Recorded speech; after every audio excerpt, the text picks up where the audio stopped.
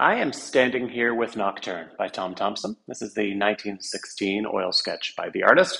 It's featured on the front cover of the auction catalog for the Cowley Abbott Spring Auction, and it's certainly been a privilege for our team to spend some time with this painting this season. We talk a lot about the Group of Seven and Tom Thomson being masters of transition. Oftentimes we look at their most celebrated work as being work that depicts the spring or depicts the fall, showing change. With Thomson, however, you also get these great transitions during the day, and in this case, Nocturne is actually showing dusk. So what we're getting here essentially is the reflection of the sun setting.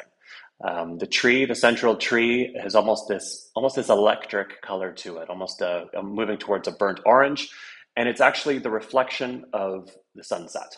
And you get that throughout the composition.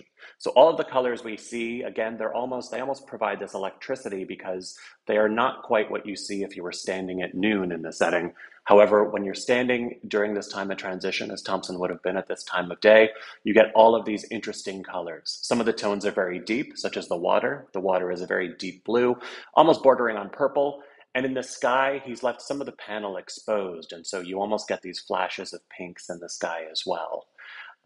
Central to the work is the central tree.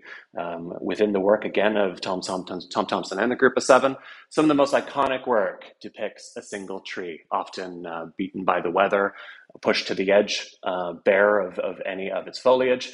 And we get that here. So it's a tree standing strong amidst other trees that are completely bare of branches in some cases. And Arthur Lismore actually commented on the use of the single tree within Thomson's work, noting that not only did it give a sense of the power of nature, but it also was a great parallel with Canadians in general and their resilience through times of challenge. The painting is being offered in our spring auction of important Canadian art with an estimate between $900,000 and $1.2 million, and we're delighted to be offering it this season. We're across the street of the AGO looking at their Tom Thomson West Wind, which was painted the same year as our sketch Nocturne that will be included in our spring sale.